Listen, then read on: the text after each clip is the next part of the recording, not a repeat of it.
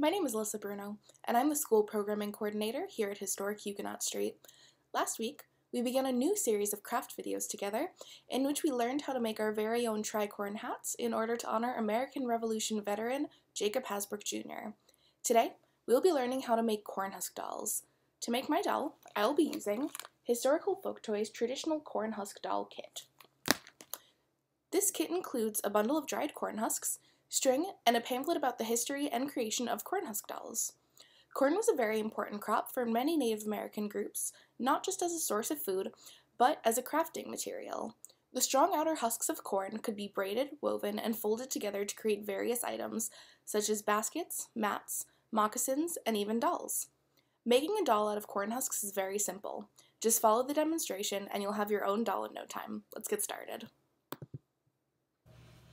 To get started, you're going to take your bundle of corn husks from the package and, just like you see here, submerge them in a bowl full of warm water.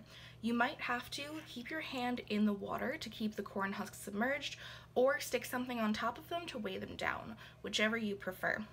The reason that we're going to put the corn husks in the water like this is to get them nice and soft and nice and pliable. If you try to use the corn husks as is, you'll notice that they're very dry, and they'll be very hard to work with and will probably rip when you're trying to make your doll.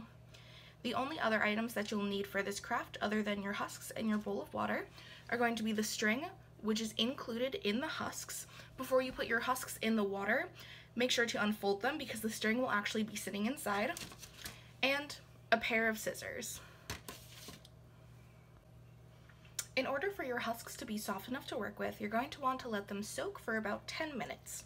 During those 10 minutes, you can take your scissors and your string and cut some pieces so that you have them ready to work with and you don't have to switch between folding and cutting later on and during the craft. And as you can see, I had a bunch of pieces there that I already cut and a bunch of string left over. So I would recommend cutting yourself longer pieces than you need so that you have enough to work with. And you can always go ahead and trim them later so that you don't have long strings hanging off of your doll. Now that our husks have had time to soak, they should be pliable enough to work with. The first thing that you're going to do when your husks are ready to work with is to sort out which husks are going to be the body of your doll and which husks are going to be the arms. You're going to want the body of your doll to consist of the bigger husks and the arms to consist of the smaller ones. Let's sort through these. Okay, so these husks in this hand here I'm going to use for the body. As you can see, they're a little bit taller than the ones in this hand, which I'm going to use for the arms. So I'm going to go ahead and set my husks that I'm using for the arms back in the water, and I'm going to take my body husks and line them all up on top of each other, just like that, and fold them over long ways. Now that I've done that, I'm going to go ahead and fold them underneath so that I've got a nice pocket right there. Now I'm going to take one of my pieces of string that I already cut and I'm going to start to wrap it around my husks that I just folded over, just about leaving an inch on the top because that's going to be our head.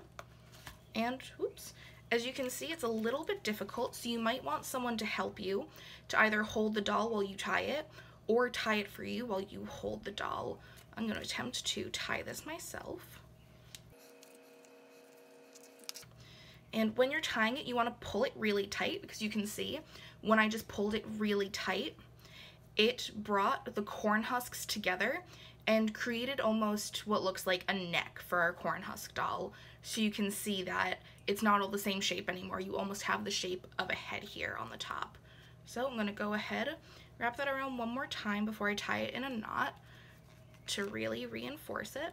I'm going to double knot it too. And my corn husk doll now has its head. So the next thing that you're going to do is you're going to create the arms. So I'm just going to set my doll there back in the water and take the husks that I'll be using as the arms. And just like we did before, we're going to stack these all on top of each other. And instead of folding these, we're actually going to roll them.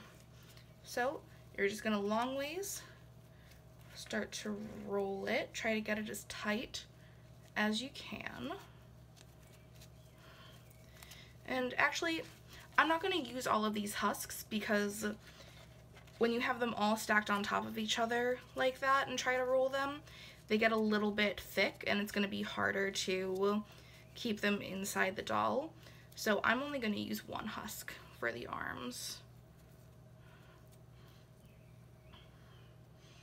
Alright, so again, just however many of those extra husks that you have that you want to use, you can go ahead and roll together to be the arms.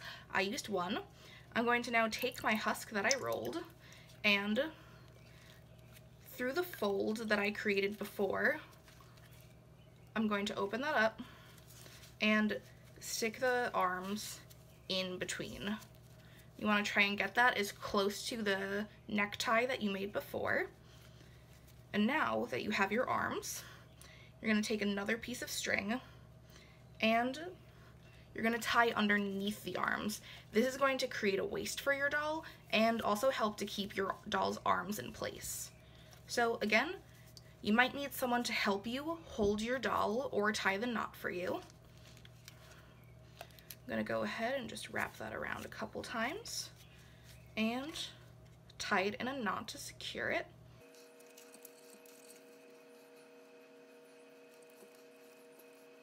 Alright, so the last thing that I'm going to do now is just to trim the arms down a little bit. Your kit might have some husks that are a little bit longer, so you might wind up with a taller doll than I have, but my husks weren't terribly long, so I do have a little bit of a shorter doll. So we're just gonna snip the arms here to make them a little bit more proportionate to the doll's body. And if you'd like, you can go ahead and tie some wrists for your doll. So I'm just going to go ahead and cut one of my pieces of string in half because I don't need that much string for this. And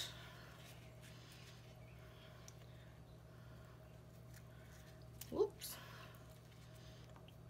Again, as mentioned before, it's definitely going to be a little bit easier if you have someone to help you to hold the doll or make the ties for you.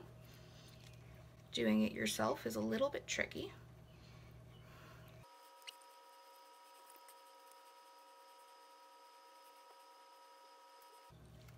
Okay, so that took me quite a few tries, but you're gonna go ahead and tie off little wrists for your doll so that it has little hands. And I'm gonna go ahead and do that on the other side now.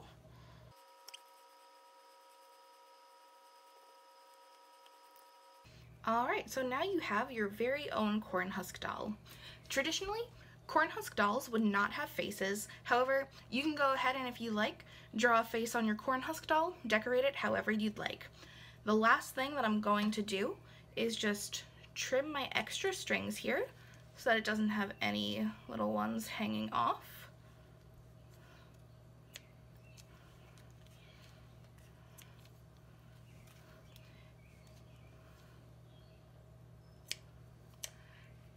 And you're done. You've made your very own Cornhusk doll.